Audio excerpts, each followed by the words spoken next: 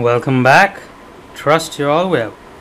So today's video is going to be an interior render tutorial using Lumion. So there's not going to be much of modeling. I'm not going to show you the modeling bits because I believe most of the viewers watching are quite well equipped with modeling in SketchUp and Lumion, SketchUp and 3ds Max, and therefore I've decided to cover the other bits. This video is specially dedicated to Mr. Ricky Bard, who has asked me on Facebook in Lumion Tips and Tricks to cover interior render tutorial, and therefore I've decided to do so. And yeah, so this rendering tutorial is kind of special because I've seen a lot of realistic renders and most of them use sunlight inside the room and things like that, and so I've decided to cut out the sunlight in Lumion and give it a try with the artificial lights. And as you all know, Lumion has a few limitations. I wouldn't say a few limitations in terms of artificial lights, because they don't cast proper shadows. They don't cast any shadows in the older versions, actually, the plain light or the Omni lights, and therefore you're just left with the IES lights. You have to depend on them to actually light up your entire scene, which is kind of challenging, and therefore I've decided to cover that. What if you have a night scene and you're inside the house? What would it look like, the bedroom? And so yeah, I've done that. I worked it out fairly well, hopefully, and hopefully you'll find this video tutorial useful, so follow along. And to those who are new to my channel, and if you do like my content, then please do like, subscribe and share my videos in order to keep me motivated. And also to all my subscribers, I love you all. Thank you.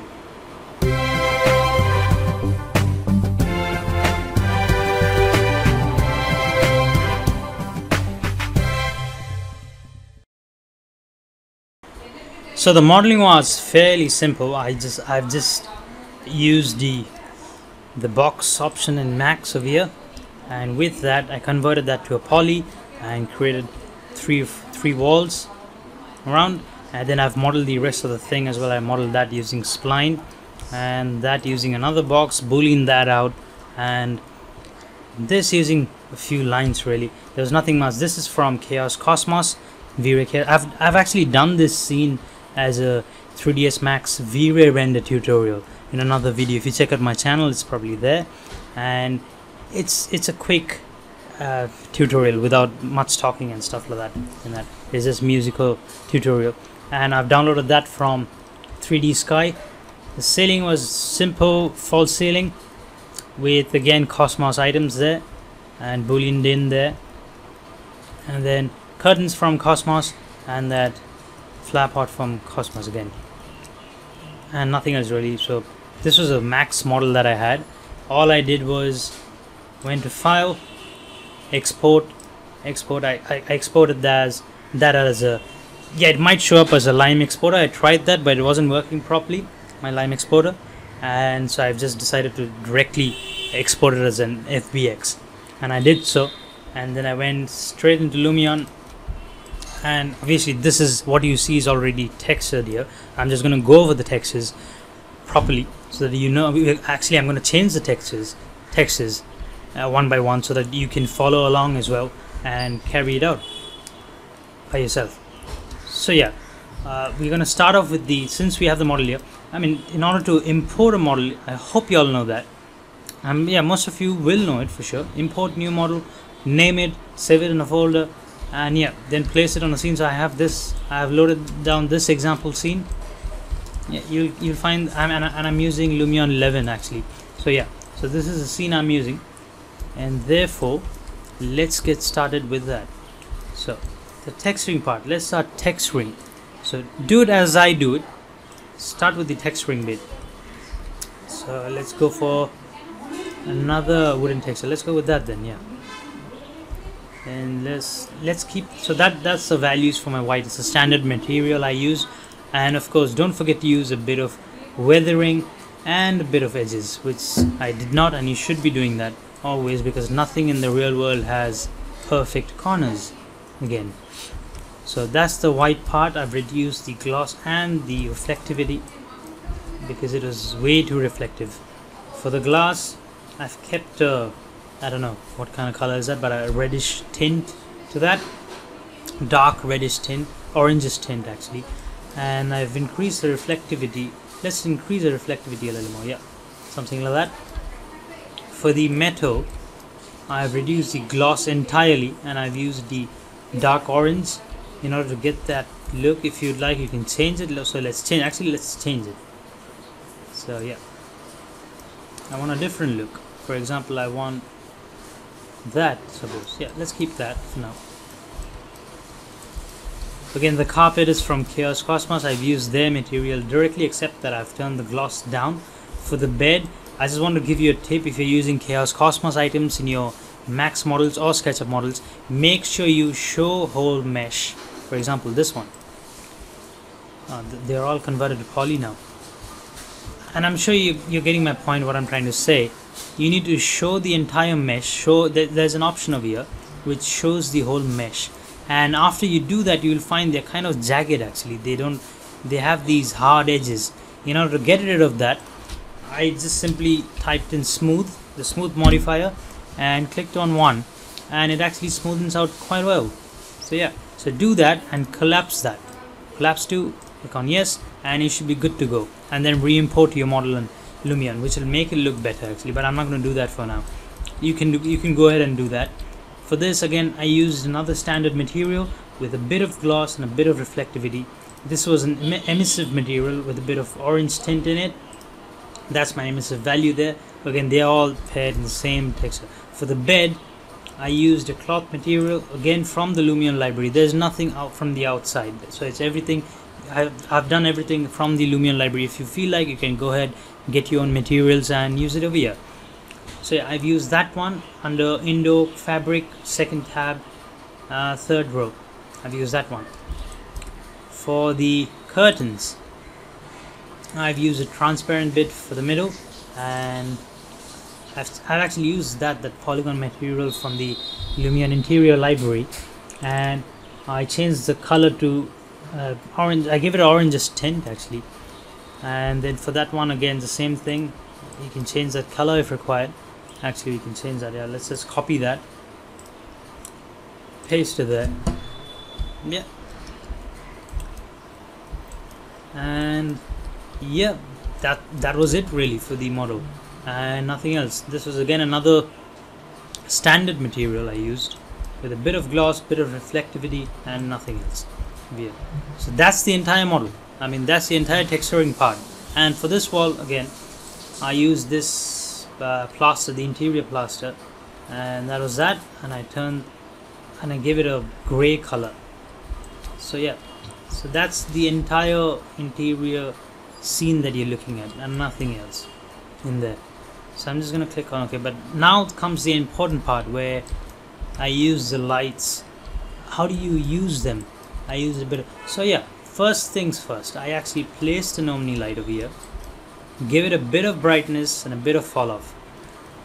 That helped me light up the scene a little bit, but just make sure that brightness is not too high, because you'll have particularly somewhere here, because it's right on top of the bed, you might see the bed suddenly lighting up.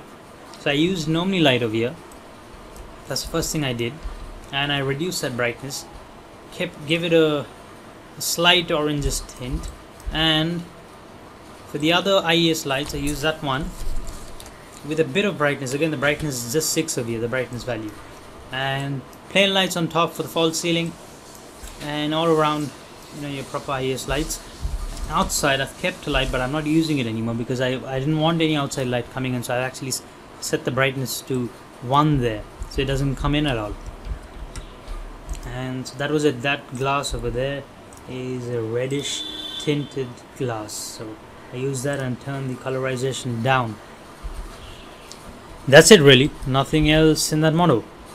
So let's get into the rendering bit, the settings that I use in order to get that render, to achieve that render. What would you do?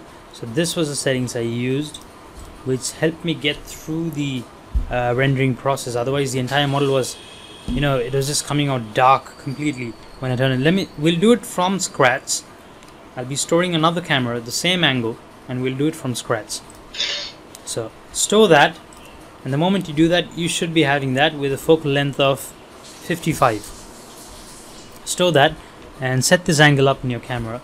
Now go to custom style, go to realistic, and the moment you do that, bang. And because I do not have a wall on this side, behind the camera, you will have sunlight coming in. So in order to fix that, and since we are doing a night scene over here, you're going to go to real skies, select night, select that, and rotate that. I'll keep that there, and have a look at it and see it's completely dark. So this was a problem I was getting actually, because without the sun, that's what the scene looks like. So we're going to fix that now. So since you've done that already, turn the brightness down to 0.5 of the real skies and check it again. So that's that. So that's your scene setup. So the next item on list is we're going to go directly to color correction and turn that temperature down to 0, because we'll handle the temperature in post-processing again. So you keep that neutral and click on that and see again. It's still dark. Remember that. Brightness to 0.7 is fine. Turn the contrast. Yes, you need to turn the contrast up, because you'll know why after this. And keep that value to 0.9 there. Now you're going to play with this over here. Gamma correction, pump that up to 1.1. Check it again, still not bright enough. Limit height, turn that to 0.8. Still dark. So go back. So the next one is hyperlight. Turn on enable in preview and turn the hyperlight up to 85%. See, you're starting to get that secondary bounce. I explained this hyperlight, the entire settings actually, in another video, which is I think 2 hours long. The entire Lumion settings all explained there. So make use of those settings, the tutorial, and use these hyperlight settings and everything to get that secondary bounce out. So after the hyperlight, let that be at 1. Yeah, don't touch that. You don't need these because you don't have them. You don't have the skylight anyway over here. That's that. Shadow effect, keep that at 0 where it is. Keep that to same. I'm going to turn that up to 0.8. Let that be, let that be, let that be. And check again. It's okay, but it's still not there. So the next thing, obviously Lumion introduced that in previous versions as well. It's a game changer. Go to add effects, and of course you're going to use global illumination. The moment you do that, you should see a difference here. How? So you're going to go to edit, select these IES lights. So you see they're marked like it's like a band sign. So all you have to do is get those ticks up for them. Select all of them. Not exactly all of them, but yeah, I'm just going to select all of them, and you can give it a try without selecting and things like that. Turn up the GI amount for the spotlights. Somewhere there. Yeah, quite happy there. So you can see the difference already with the help of that. And go back to your camera view again, and you should have a lit up scene actually. Now you have now the best part is, now that you have an entire scene lit up with the help of global illumination, you can now completely control your scene with the help of this effect. So it's a way to get around in Lumion for night scenes, and you can use the fall off to adjust that. That's the best part. So I'm quite happy with that. Of course you can add few more settings to it. I'm going to go with that setting and add a bit of sharpen. Go back there, add a few reflection planes. I'm not going to add a reflection plane over here because it might land up reflecting the trees, because my scene is open. At the back there's no back wall there. I'm going to add one reflection plane there and a reflection plane on the floor. That's it really. Or if you still want, you can add one reflection plane there. So that's 3 reflection planes. That one is not required. It's not that I think Speed Ray can handle that easily. The rest is, the scene is almost done, you could say, except the texturing bit. So that's that. Let's change the color of the curtain because I want to change the scene a bit. Let's keep that as gray. And yeah, and let the illumination do all the work. You have to do literally nothing in this in order to achieve that look, you know, the interior look. Again, you can go back to, now you can see that it's washed out, kind of washed out. You can increase the contrast here itself, go with a bit more contrast, and it should look nice, much better than before, isn't it? So that's that. And now that you have, you can go back to global illumination and give it a try your own effects over here. You can reduce spots, you can, I mean, there's max, of course you don't have the sun here, so it's just the fall of speed that you have to adjust it by. And we're going to render this out. But before we render it out, and I'm going to add, you can use the print poster enhancer for 4K quality and above.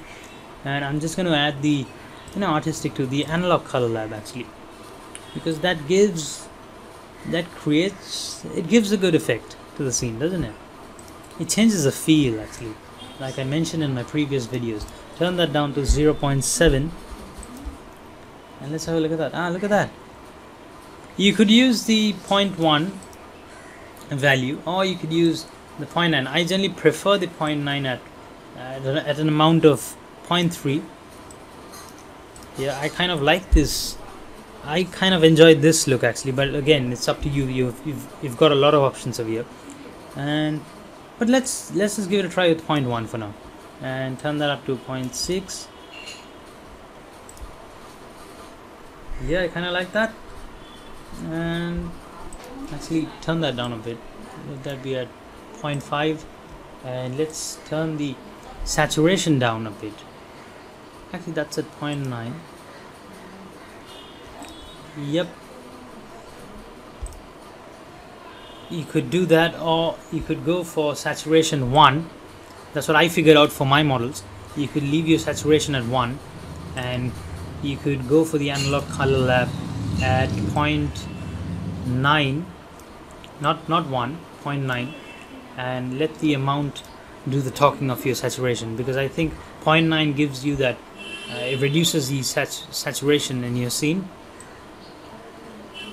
You can see that, there you go, it's actually fading out. So you can use like a 0.6 or something.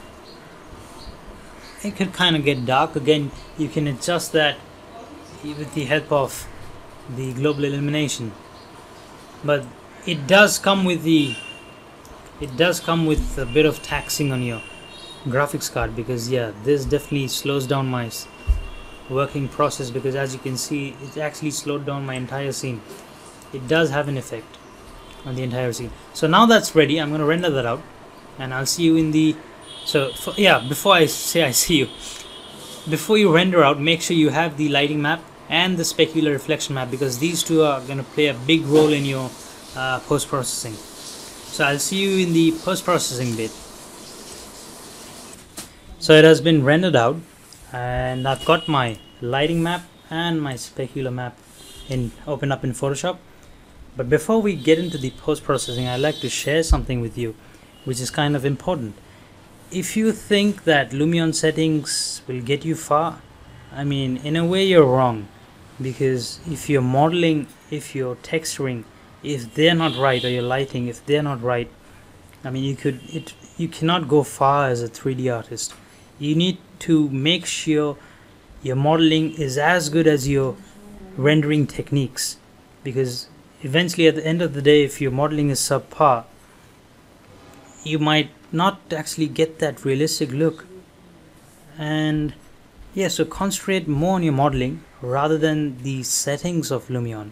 I mean, settings can obviously, you can tweak them and learn them easily, but modeling is what counts, and the way you carry out your UV mapping and things like that. But anyway, but obviously the settings are important for this night tutorial, because yeah, if you use the same technique, you can probably light up your scene without the help of the sunlight.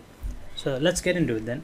So I've got my lighting map, and I always tell everyone that use these maps, make use of these maps. So drag the specular map over here, drag that on top of your diffuse map, and position it correctly. Unlock that layer, the diffuse map layer, make a copy of the diffuse map layer, and then go to your reflection map and set your reflection map to screen. And the moment you do that, you see the difference. The moment you set that to screen, you can see the difference straight away. And you can actually adjust that reflection value, the amount of reflection you need, by changing the opacity or the fill. So the moment you're happy with your reflections in the model, which is very important, then drag the lighting map on top of the reflection map, I mean the entire set, and adjust that carefully. The lighting map, what I found out is that it actually helps give you the contrast. So you don't have to actually figure out the contrast by yourself. It actually helps you that concept. But how do you do that is by going to your lighting map layer and setting that to, some people set it as overlay, but I believe overlay creates really dark, really contrasted images, and therefore I like soft light, which is much softer. You can change the opacity, and you can already see the difference there. So set that there and turn the opacity down to somewhere around 50%, something close to, 60% should be fine. And if you require to bring it down further then, and whatever you like really. You have the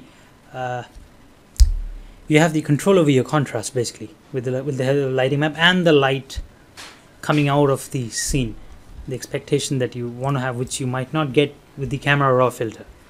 And therefore, so once you're happy with your lighting, your maps and everything, merge them together by selecting all three of them, right click, merge layers, and you can see the difference with your rendered image. And once you're there, and if your scene still looks very saturated and stuff like that, you can go to camera raw filter. Wait. Yeah, go to camera raw filter, and I'm not going to play with I'm going to turn the temperature down a little bit actually. -2 looks fine to me. Yeah. For the contrast, you can give it a bit more contrast, or you can turn that down, but I'm going to turn that down a bit, somewhere around -3. Highlights, turn the highlights down a little bit, because that's what the highlights does actually. So keep it at around 10, 13, whatever. Shadows, bring the shadows down again if required. Whites down, because the whites are way too white.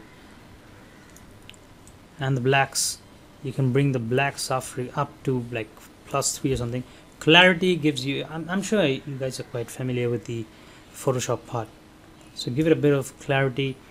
Don't touch the dehairs, because it basically creates that kind of effect in the interior scene. Yeah. Vibrance, let the vibrance be at 0, because we want a neutral tone in our scene. And play with the saturation. Take the saturation down to -5. Then go to sharpen. I'm kind of happy with the lighting, so therefore I'm not going to touch the lighting.